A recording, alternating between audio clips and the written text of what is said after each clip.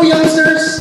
Welcome to our Young Teens Church Online! Yay! Today is the day that the Lord has made and we will rejoice and be glad in it. We have in store a lot of things just for you. So be excited for the online praise and worship, SKL series, wonderful Bible story, and the power verse. This will be a time of fun and learning at the comfort of your home. So tune in, interact with us, and just chill and finish the video up until the end. Are you all excited?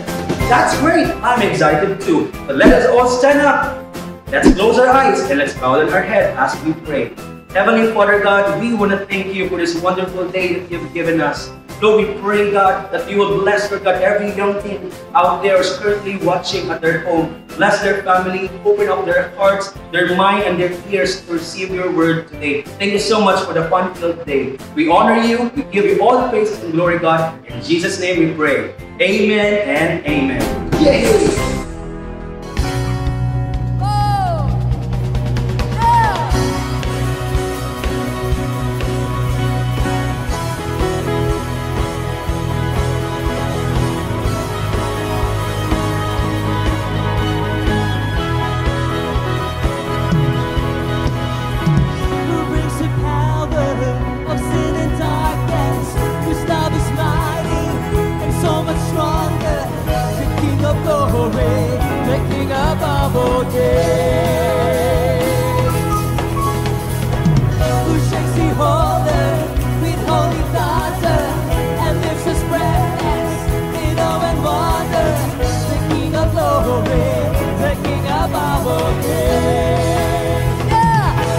Amazing grace,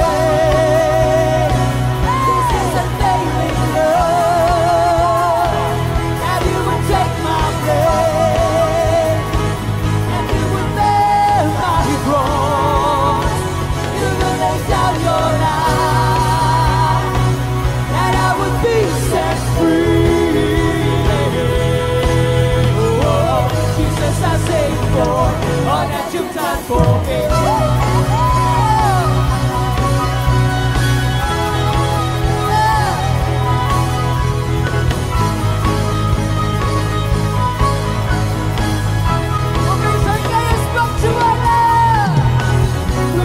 Chaos back into order. Who makes the orphan a son and daughter?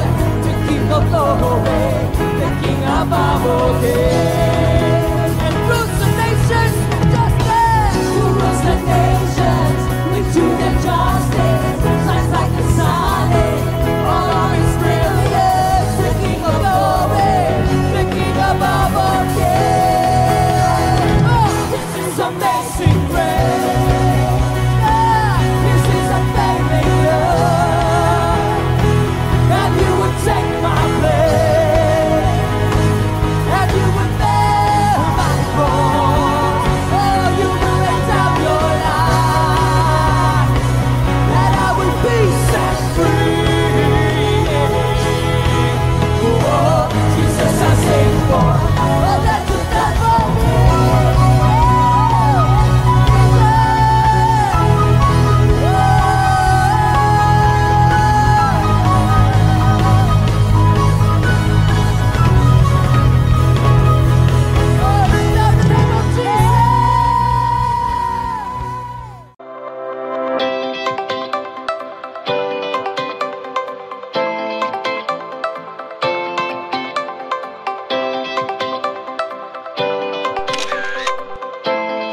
What's up, youngsters? Welcome to Seoul, Korea.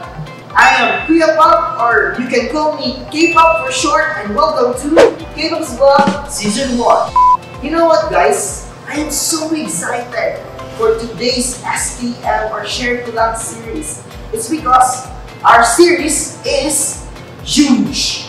It's gigantic. It's enormous. Our series is Jobs! We're gonna learn a cool lesson from the story of David and Goliath.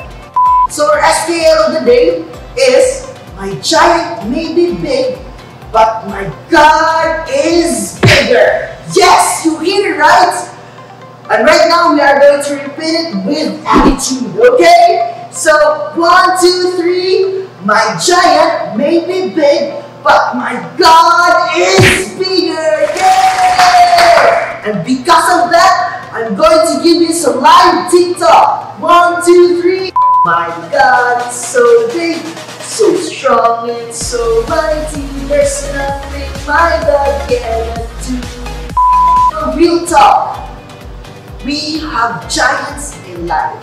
Maybe it could be family problem, it could be like depression, sadness, it could be like loneliness, maybe some bullies out there, or betrayal of a friend, or maybe online classes, like a lot of requirements, exams. Yeah, you know that feeling. But you know what? There's a lot of giants in life, and you feel that you are a little tiny creature. I have a good news for you. Our God is bigger than those problems. He ain't Loki, he ain't loser, but he is a big God. And to end this, guys, if you face some giants in life, always remember those SKL word today. My giant may be big, but my God is bigger. Hey youngsters! Welcome to our Bible story. And for today, we'll be learning about the series called The Giant. Speaking of the giant, I have a question for you. What is the most giant, the biggest thing you have ever seen? Right!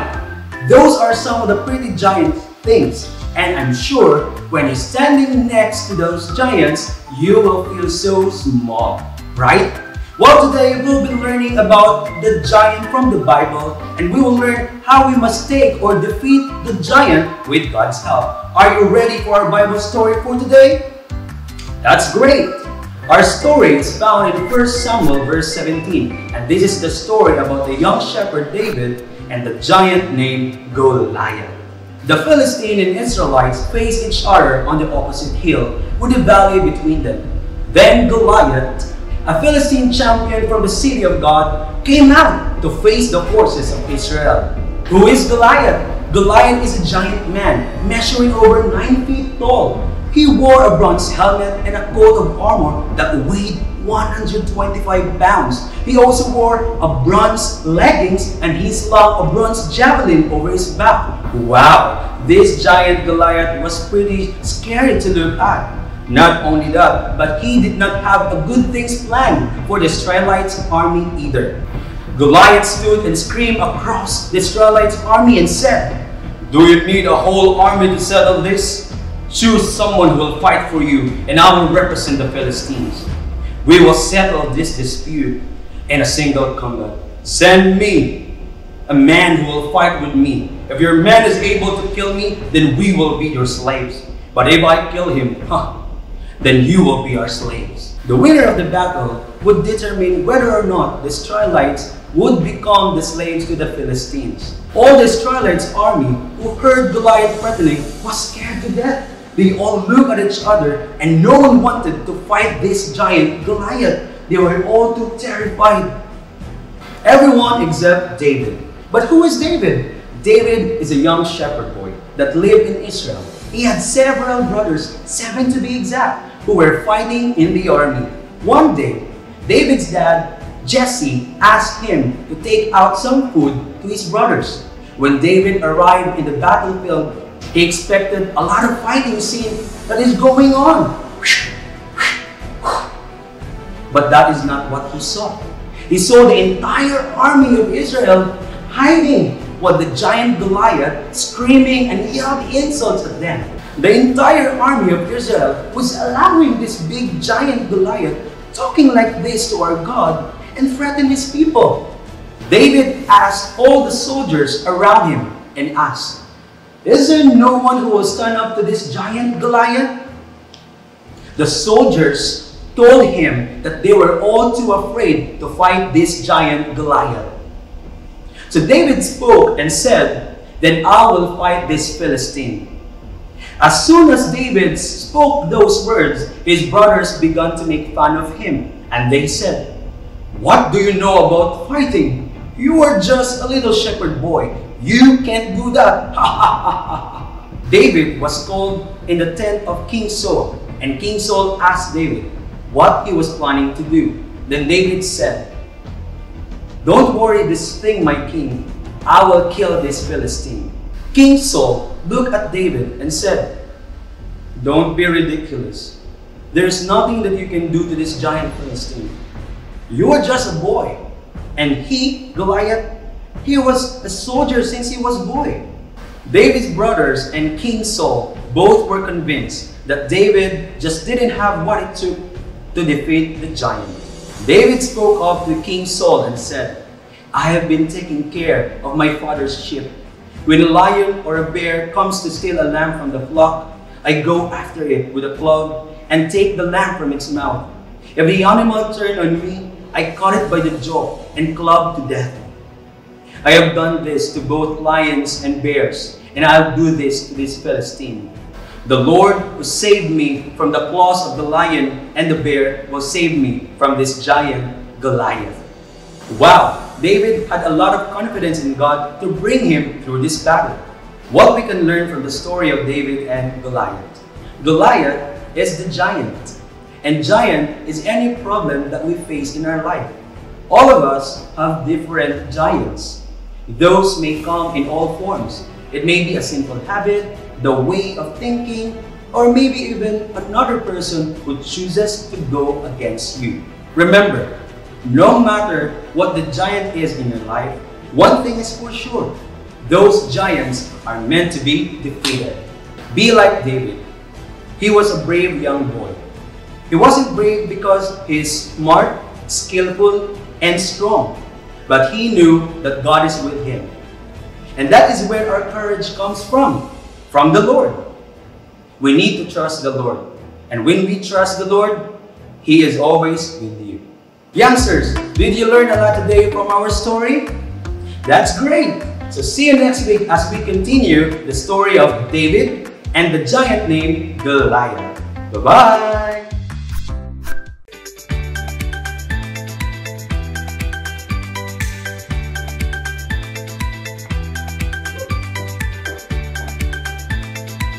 Hi youngsters! Are you ready for our power verse for today? That's great! So our power verse is in Romans 8:31. If God is for us, who can be against us? So I will be teaching you dance steps from that verse. So let's stand on our feet and let's do this together. Romans 8:31. If God is for us, who can be against us? So let's do it again. Romans 8:31. If God is for us, who can be against us? Romans 8:31. If God is for us, who can be against us?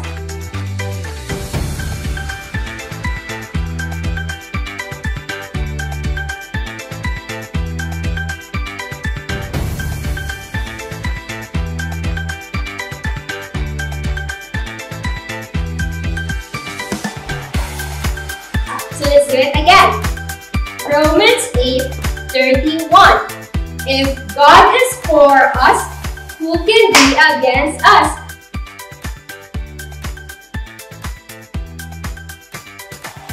Yay! You did great, youngsters! Good job! Did you have fun today, youngsters? Don't forget to apply all the things that you've learned. So let's close this in a word of prayer. Dear Heavenly Father, we thank you for today. Thank you for all the learnings. Thank you, God, that Lord, we will be strong and courageous. In Jesus' mighty name we pray. Amen. This ends our Young Teens Online. See you next week. Bye-bye.